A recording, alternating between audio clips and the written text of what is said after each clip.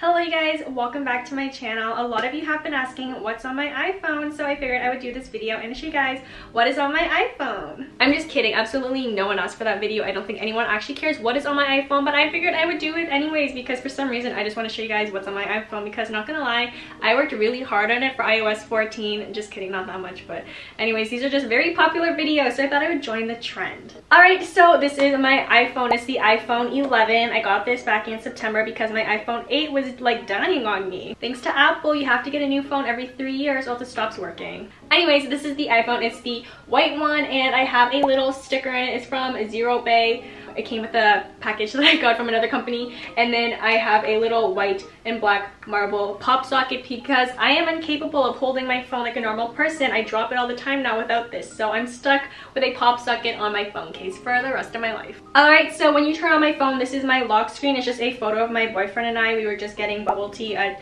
a place called Coco. I don't know if it's in other places besides Canada or Ontario, but anyways, it's a really good bubble tea, and I just took like a cute little mirror photo because not gonna lie, that bubble tea place was so fancy.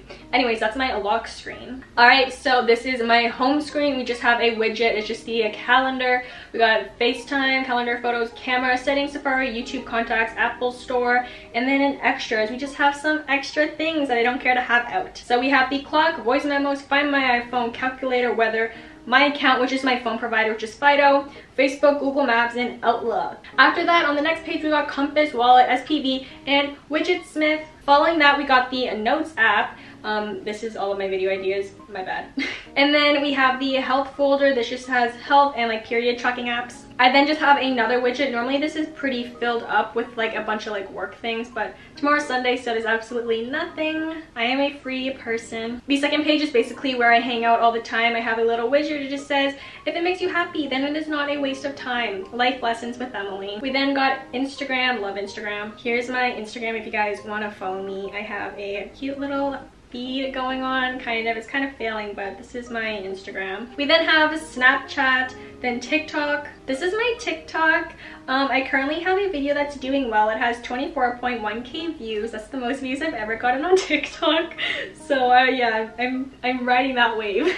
And then we got Spotify. If you guys want to follow my Spotify, go ahead. Following that, we have aesthetics. This has VSCO in it, Lightroom, Facetune, Huiji, which is like a super cute like little vintage camera app, Unfold, Canon, Connect, Canva, and Unum. I don't know how you're gonna say that. These are all of my like editing apps. Mainly I just use VSCO.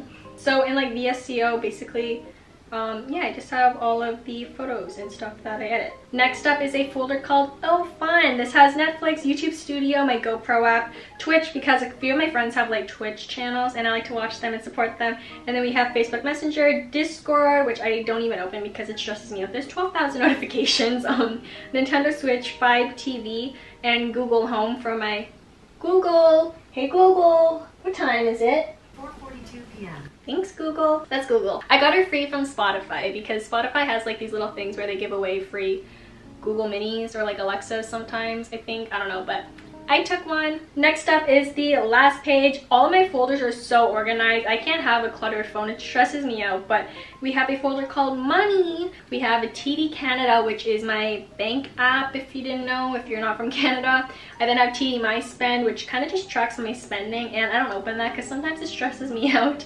We then have Zoom, which I don't really use on my phone. I just have it there. OR Capture, you know, that was for work. I also don't use that, so I can probably delete this now. Rewards, Google Rewards, and PayPal. Next, in a folder called we have a transit app, which is like my transit where I live.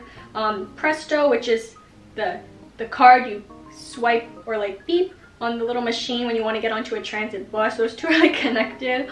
We have Reminders, Air Miles, which is like a point system. We have Flip, which is basically, it's just a bunch of Flip is basically just for people that like to price match, aka me. I price match a lot of things. We then just have Kijiji and a Shop. Shop is basically just, it like tracks your orders and stuff.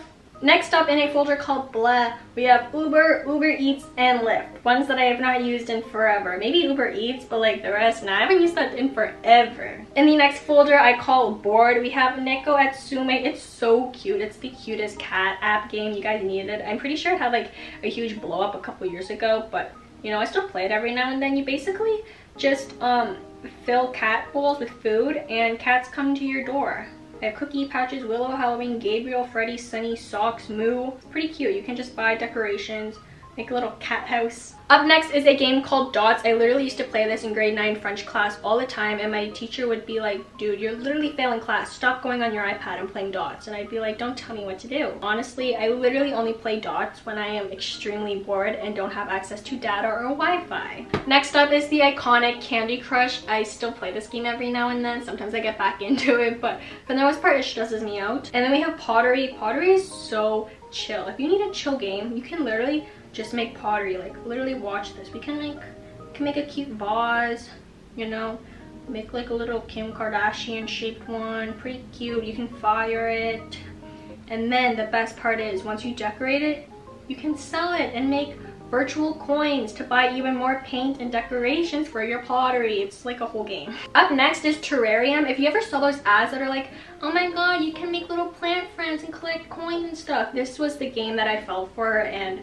it's like Cookie Clicker but for plants. You can just spam click plants. I used to be obsessed with this game, like literally look at all my plants, but yeah, I haven't touched this game in a while. We then just have Pokemon Go because I started playing it because of my boyfriend, and then an app called like Poke Genie, which like tells you like levels and stuff, and then Pokemon Home. They're all just literally connected. But yeah, I play Pokemon Go with my boyfriend sometimes. Not gonna lie, it's kind of fun. It's also just a really good pastime for like when I'm extremely bored. But yeah, that's what I do in my free time. And then in the last folder, it's called Ooh. These are basically just things I don't know where else to put. We have Pinterest. Oh, one of my pictures, like videos, they're going kind of like viral on Pinterest. It's like a little TikTok I made that I posted on Pinterest when I made like that beaded phone charm thing. It has 381,000 views, 12,000 saves. It's doing pretty well. Next up we have Collect. It's basically WeTransfer, but you can collect all your files on it. And then we have Reddit and the Starbucks app. I don't even go to Starbucks, but I do have the app. And then Tim Hortons. I love Tim Hortons. Tim Hortons, please sponsor me one day. I would love to get free iced coffee from you. But yeah, sometimes if I like don't have my card, I'll just use the Tim's app to scan my points.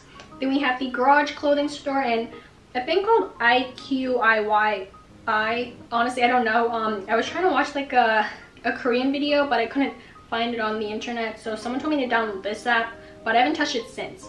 But yeah, that's just kind of on my phone. Oh, and then there's like a cute little widget smith of my lock screen because I just thought it looked cute on my home screen too. I forgot to tell you what's at the bottom, but there's the phone, messages app, mails, and Apple Music. Even though I don't even use Apple Music, that's just always been on my phone. Literally every single phone I've had, I always keep Apple Music there, even though I absolutely never use it. In the notification tab, I just have a calendar, and then I have a reminder, just says, slow progress is still progress. Do what you love and love what you do. If you don't know, that's my favorite quote ever. I used to have like so many sayings of it in my room, but I took most of them down. And then pain isn't permanent. Literally because I have the body of a 92-year-old that I have to constantly remind myself, this will be over one day. You are not going to die, hopefully. I then just have the weather app and then batteries because I like to see how charged my AirPods are and if I need to charge them or not. But yeah, that is everything on my iPhone. If you guys want to leave a comment, you definitely should. I reply to all of them. I love talking to you guys. And if you want to see more videos from me, the subscribe button is also just down below. And please like this video if you guys did enjoy it. It helps me out a ton. Like literally, please. I think the YouTube algorithm hates me. But yeah, anyways, all my social media links are down below. And thank you so much for watching. And I will see you guys in my next video. Bye!